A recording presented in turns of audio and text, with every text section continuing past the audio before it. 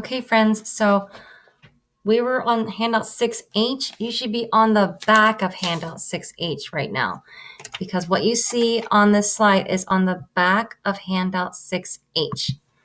Okay, so we're going to figure out how to write our topic statement. It says a topic statement should clearly state the main or essential idea of the paragraph, answer the prompt question, for example, how did the Nez Perce homeland sustain or shape the way Nez Perce children played? And include 1 or 2 points. So this has 2 points. What 2 points does the author make about children's play in this paragraph? And they're making 2 points. So I'm not writing on the slide, I'm writing in my workbook. You're writing in your workbook. What does the author want us to know about children's play? So the first thing that they have in their paragraph, after this topic, it says, the Nez Perce used materials available on the land to make toys. So that's our point 1. So in my workbook, I'm writing point 1. They used materials on their homeland to make toys. That's 1 point. So I'm looking back at my paragraph again. So they told me that, and then they gave me an example, and I talked about the resources again. So that's one thing they said about children's play. And then if I look at the very bottom of 6H, it says, play was also an important way that children learned how to rely on their homeland to survive. So play was an important way that children learned how to rely on their homeland to survive. So the other point that they're making is playing taught them how to survive. All right.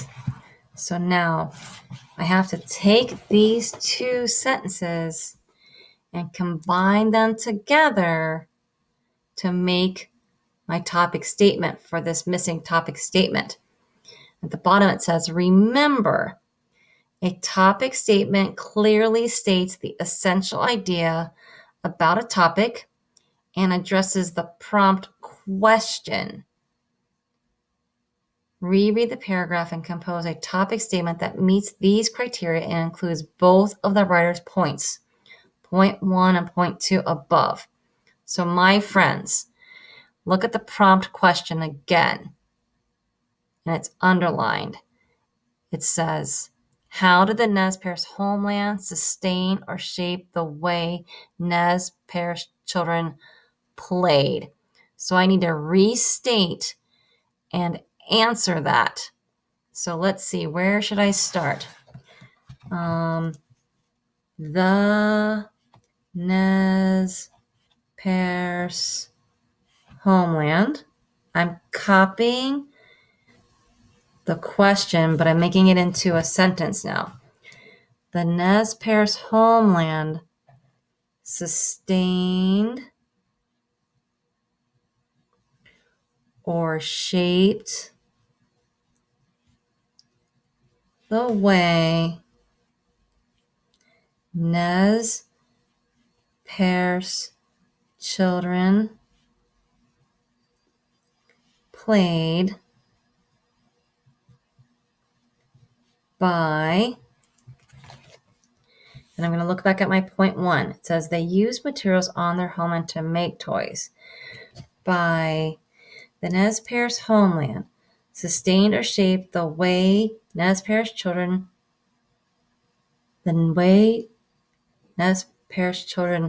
played played by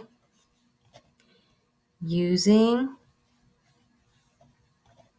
materials on their homeland to make the toys. And, this is a very long sentence, the Nez Perce homeland sustained or shaped the way Nez Perce children played by using materials on their homeland to make the toys, and it says playing taught them how to survive. And teaching them